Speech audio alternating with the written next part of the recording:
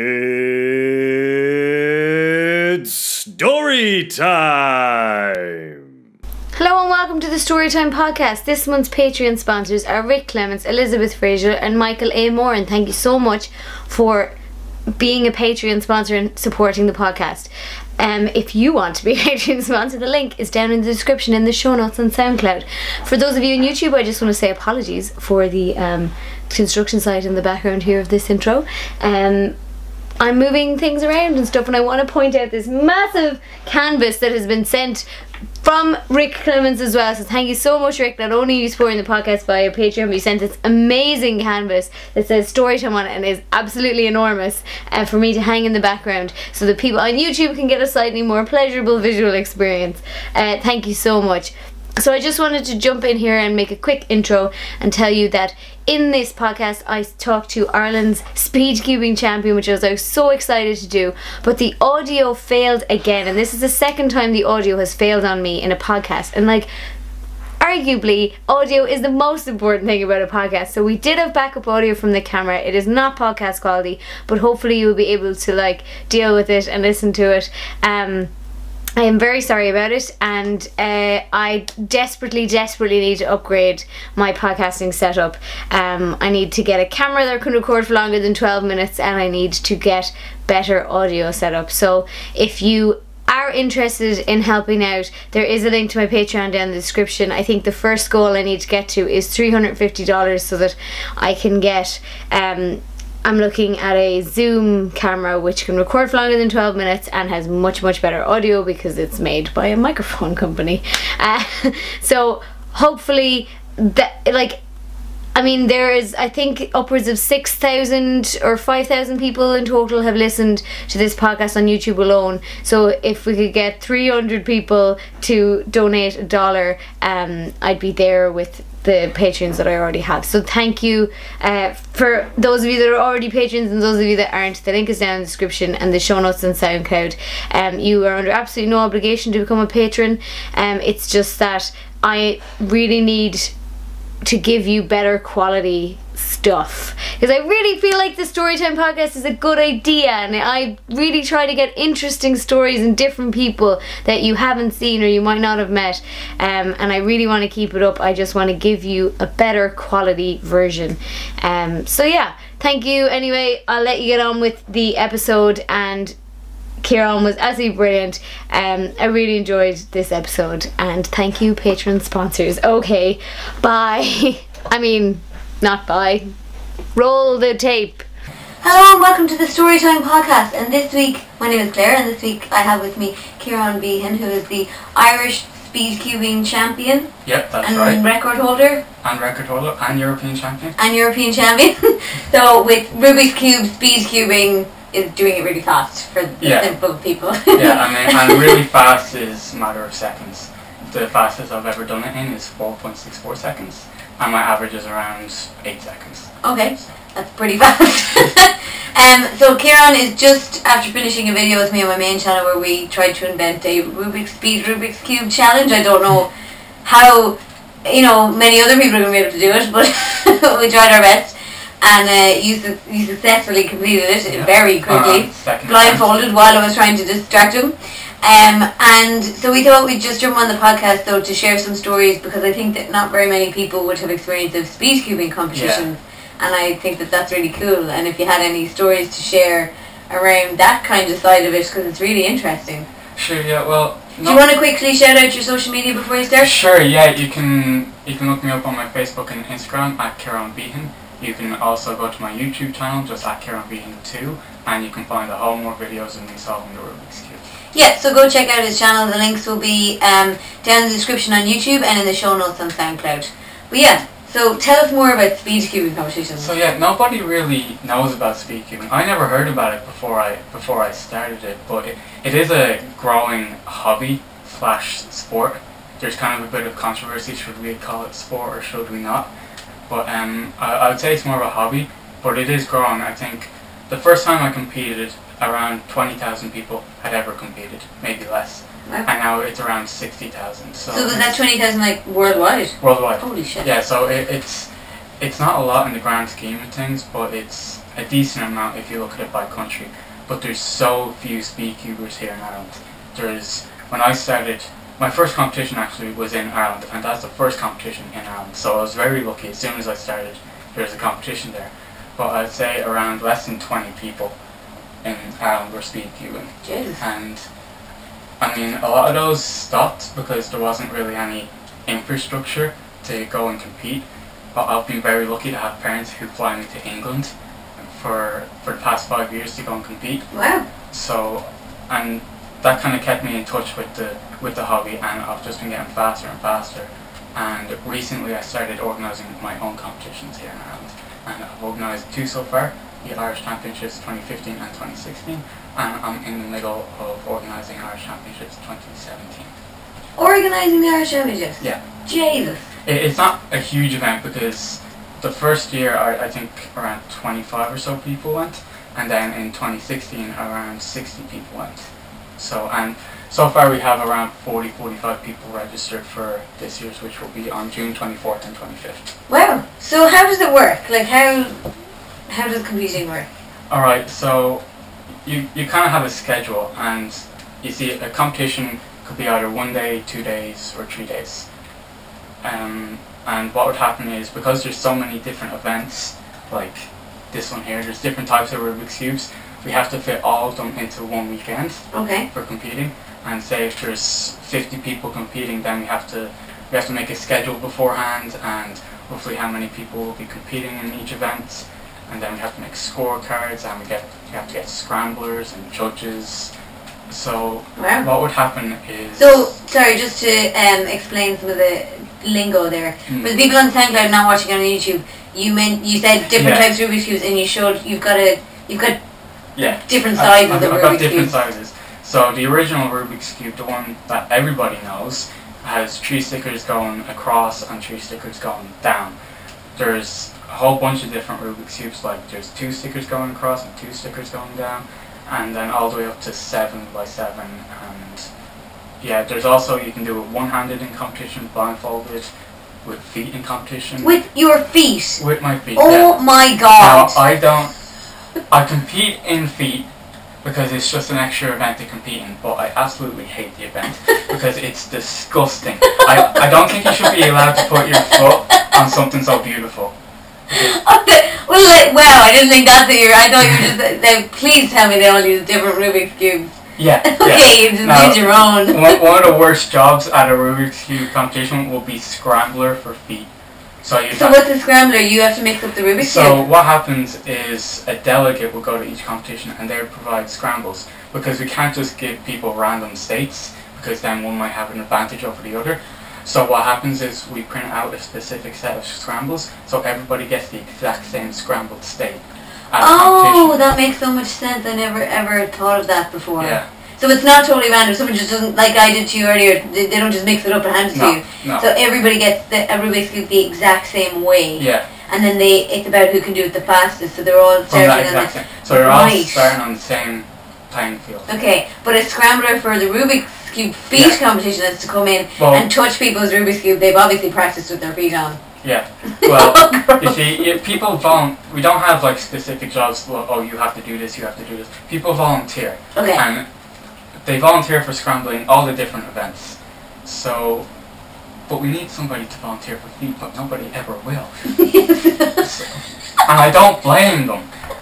But, yes, so the person who's, the people who usually end up scrambling it are the people who are competing in it in a different group.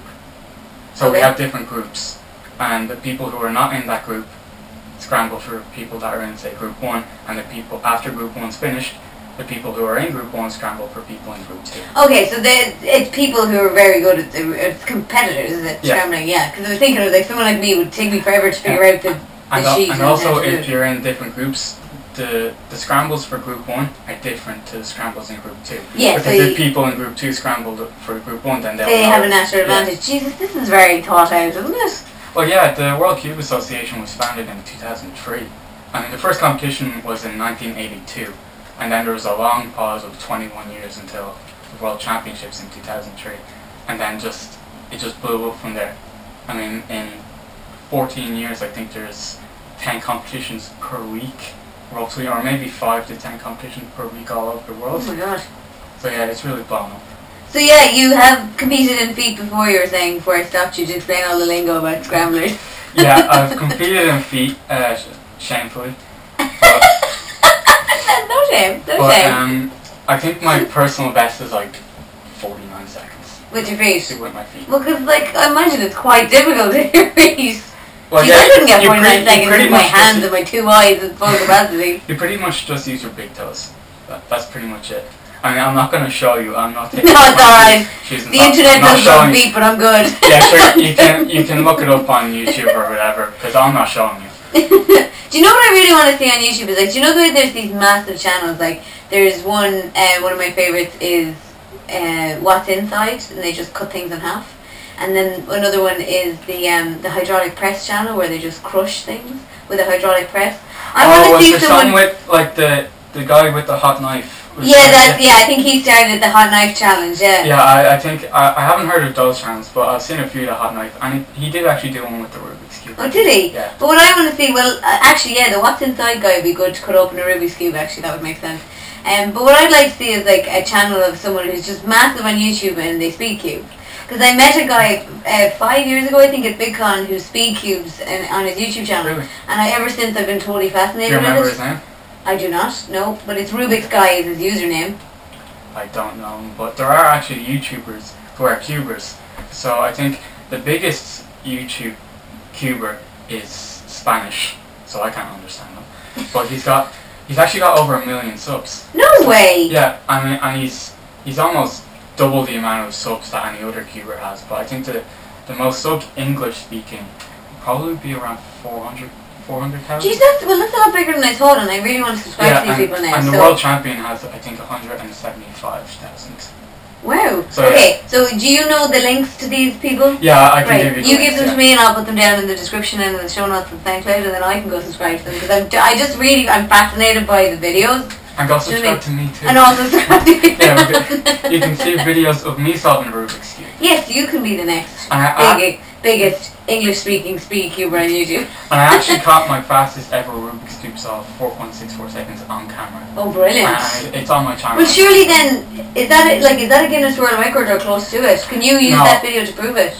No, well, really, the Guinness World Record book, the only records that are put in there are the ones from competitions, because they're the official ones. Fair enough. Everybody. That makes sense. But there's loads of people who do it at home that have gotten faster solves than the one in competition.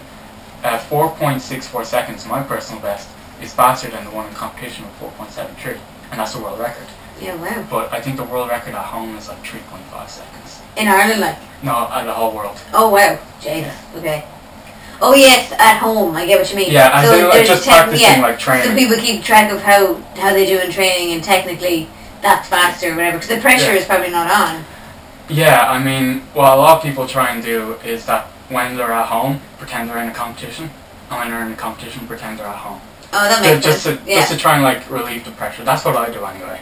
And that kind of helps, but when I get into a big final, I mean, just looking at all the people in front of me, it's like I can't think about the fact that I'm at home. I'm just in front of a couple hundred people, and my hands start to shake. Yeah. And that makes it really bad. You know, with football or something, if you're nervous, as soon as you get out there, as soon as the whistle blows, as soon as the ball's thrown up, your nerves are gone. You're just playing. Yeah, you're kind of just focused on playing. Yeah. It's not like that with the Rubik's Cube. When you get nervous, your hands start to shake, and it affects how you do it. It really does affect it, and yeah, it's happened a few times, but whenever you're in finals, it's when it gets really nervous. Jesus. Don't know how you do it, but and then so like, what kind of what's maybe your best story from competition or your best experience? I'd say there's a bit of backstory behind this one, but the event it was in was 7x7. Okay. So 7 stickers up, 7 stickers across, and this was 2014, so 3 years ago. I was just 14 years old, and 7x7 was really my main event. It's the one I practiced the most. It was the one I had the highest world ranking in, and I think I started off the year with a 4 minute and 16 seconds off, officially, and throughout the year I think I got my all-time official PB single in competition, and that was in May. What's P? Personal best, sorry. Yeah. Personal best, PB. and that was 3 minutes and 28 seconds in May. So I jumped from the start of the year with 4 minutes and 16 seconds to 3 minutes and 28 seconds. Oh, you shaved nearly a minute, wow. Well, half a minute. Half a minute, yeah. I'm not good at math either. but then in August, I got my all-time PB again on 7x7 with 3 minutes and 12 seconds. Oh wow, okay. And that's over a minute faster, but that was in August, so that's like 9 months after the start of the year. And then UK Championships 2014 I went to, and my all-time PB single at home at that point was 3 minutes and 10 seconds. And I think my all-time PB in the competition put me around 20th in the world, 25th, around there. And what I done is I done my first solve, and that went, I had a pop, so pieces came out, the thing broke, and I had to put it back together. Oh no! So it was like 30 seconds behind what I'd usually get. And I was like, oh, this is a disaster. I mean, what am I supposed to do now? And then my next solve, I got 2 minutes and 54 seconds. Oh my god! My all-time PB by 16 seconds on my main event that I've been practicing for the whole year. And that put me 10th in the world by 0.01 seconds. Jay. And I just went ballistic. I didn't know how to react, because this is something I've been working for a year or two. I mean, that was my main event for the entire year. And the fact that I started with a 416 and ended with a 254 is just, I'm top 10 in the world by 0.01 seconds. I just screamed and then fell. No way! Yeah. So did they tell you on the, like, after you finish it immediately, did they immediately tell you how quick it was? No, actually... Or do you have to wait? Like, so my question is, you were on stage and then you just screamed. This is called a timer, okay? Okay. And for the people who are watching on SoundCloud, it's just like, kind of like a pad where you have two places where you put your hands. It looks like a computer game controller. In a way, yeah, you can see... With the it's got, in the middle it's got a couple of buttons, and then on each end it's got 2 places to put your hands. Yeah, so what happens, I'll try and explain this to people on SoundCloud first, because it's kind of hard, but you have 2 places where you can put your hands, and you put it down, and as soon as that, a green light then comes on, okay. And then when you take it off, the time starts. Ah. So you then solve the Rubik's Cube, and then you put your 2 hands back onto the 2 places for your hands, and that gives you the time. Ah, so this thing is in front of you while you're making it, and you have to stop the timer yourself. It's nobody's with it. I assume somebody would be sitting there with a stopwatch. Oh no, yeah, they are, because what you get is you get 15 seconds to look at it beforehand, and what the judge does is they tell you when it's 8 seconds, they tell you when it's 12 seconds, and then you have to go. So if you inspect for over 15 seconds... It gets taken off your time, does it? Well, you get 2 seconds added to your time if you go for 17 seconds, and then after 17 seconds it's just DNF. You're not allowed to do the solve because DNF? Did not finish. No way, okay. Well, technically DNF because it did not solve. Okay. But, yeah, so what would happen then is you'd have the Rubik's Cube mixed up, and you would put cube down, 2 hands on the timer, and then start solving. So I'll just solve it here.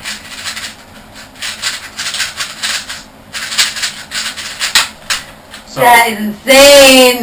8.34. Oh my god, 8 seconds. So that's how you tell what time you get in competition, is you practically time it yourself. Yeah, and for people thinking, oh my god, you just said you must be number 1 in the world now, that was a 3x3, not a 6. Oh no. Or 7 is your 7x7 was my main event, it's now 6x6, now I'm European champion at that. Okay, perfect. God, that's so fast, that's insane. That's really cool, that thing. Yeah, well, you get, in competitions there'd be maybe 10 or 12 of these, and there'd be separate tables. So you'd have a waiting area at the back, and then while the scramblers scramble your cube, then as a judge would then pick up the cube, call your name out, then you go to the table, you get one of these, and then you get your inspection time, you start it, you solve it, you stop it. They write the time down on a score sheet, and you sign it, and then you go back and then you wait for the next solve. So I have 2 questions. My first question is, how do you have one of those? You can buy them online actually. Oh, you can? Yeah. And they're the right ones or whatever? Yeah, but these are technically the ones for competitions in Ireland. So whenever, I'm the only person who organises competitions in Ireland, so I need equipment so I can then have competitions in Ireland. Yeah, that so makes sense. I have 10 of these, I think, or around 10. And yeah, so when Irish Championships comes around in the end of June, I'll have 10 of these, and then there'll be 10 stations. Okay. And then my second question was, so at what point did you start screaming? Oh, right, yeah, so just imagine this is a 7. I actually think I have a 7. Yeah, I do. I have a 7x7 with me. So I kind of knew like a few seconds, because I know when I'm going to finish. Because for 3 minutes I know when I'm coming to the end. So, but when you look at the timer, you get nervous, because if you're like at a specific point, but faster at that point than you'd be on a normal solve, then you start to get nervous and your hands start to shake, because you realise it could be a good solve. Yeah. And then that respect. So do you try not to look at the timer? I didn't look at the timer for my 2 minute and 54 second solve, because I knew for a fact that it was a good solve, because just the feel of the solve, just you know it's fast, and you know it's faster than normal. So I just blanked it out, because it's on a table. I kind of looked down and just at my cube and didn't look up. So what happened was, this is what I was left with at the end, and I was around here when I looked at the timer, 3 moves away from finishing it, and I'm like, oh shit. And then I just started screaming. Just immediately?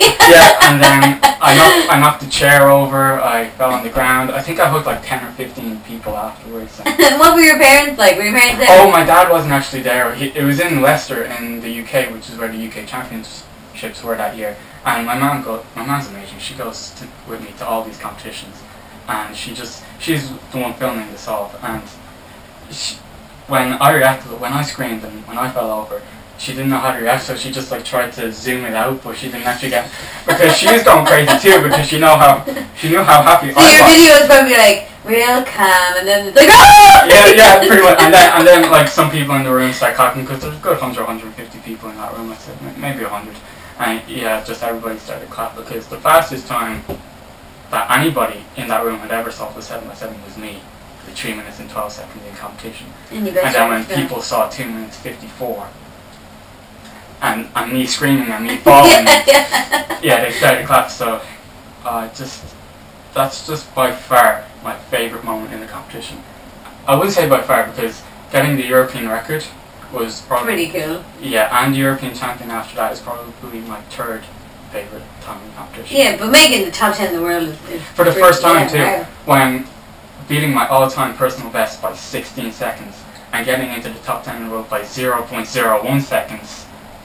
And at an event that I've been working for a year at, I lost it. And so, have you bet that again since? Or? Yeah, because that was 3 years ago. It took me a while to beat that 254, because it was my all-time PB by 16 seconds. It took me a while to catch up to it. But at the UK Championships the next year, I got a 2 minute and 50 seconds off. And then at last year's UK Championships, I think I got 2 minute and 46. So where does that leave you now in the rankings? I think because people beat the 2 minute and 54, I think I'm around like 14th, 15th.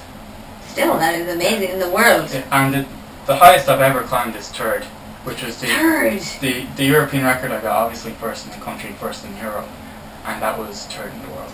So that's And what one was that for? This was the 6x6. That was the 6x6. This is the only one I've ever held the European record at, and yeah, that put me 3rd in the world. So I also screamed.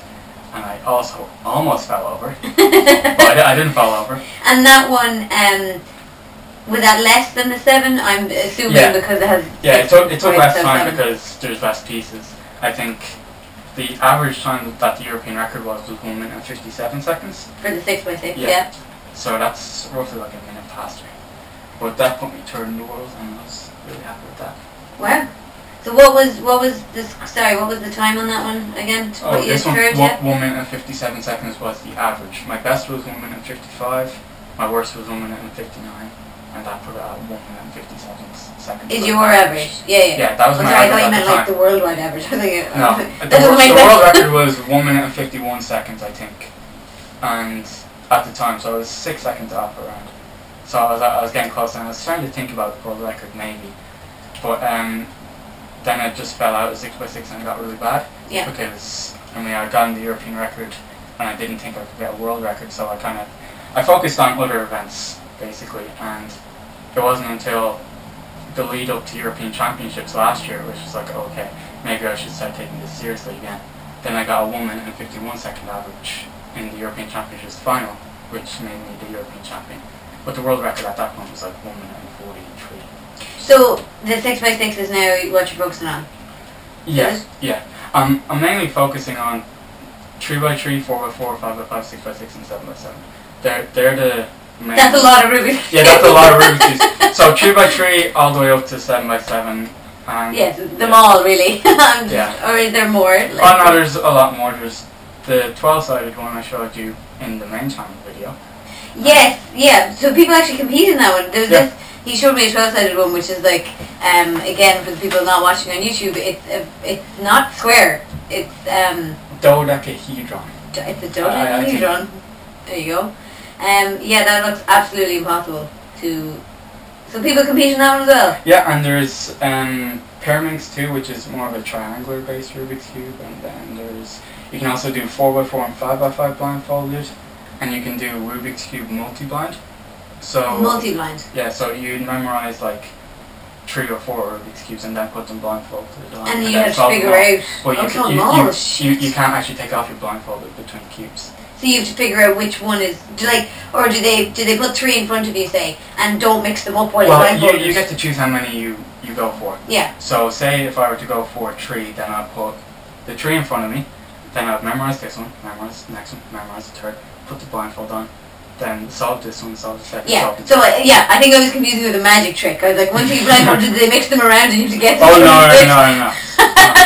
They don't do that. Yeah, it doesn't make sense. And the world record is 41 in an hour. 41? 54 minutes, 41. Jesus.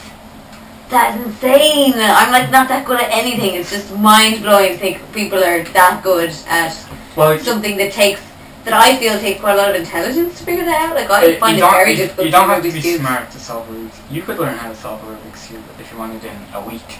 I mean, if you learn how to solve a Rubik's Cube, you could delete the I am average video from the channel because you would be able to solve a Rubik's Cube. But I think it took me a month. That's because I was procrastinating so much. And how did you learn? Like YouTube tutorials? YouTube tutorial, yeah, YouTube tutorial. I think I learned from a guy called Buddabags. He had a Rubik's Cube tutorial, and yeah, I just learned from that. And he just showed me, and it's kind of like learning a piano, or learning how to play a piano, or just learning anything. It's just once you know the technique and the method, you can do it every time. That's really interesting. Thank you so much for coming on to the podcast and sharing your stories. I love getting people on who have a real unique story to tell. Yeah, I feel like because not many people do this.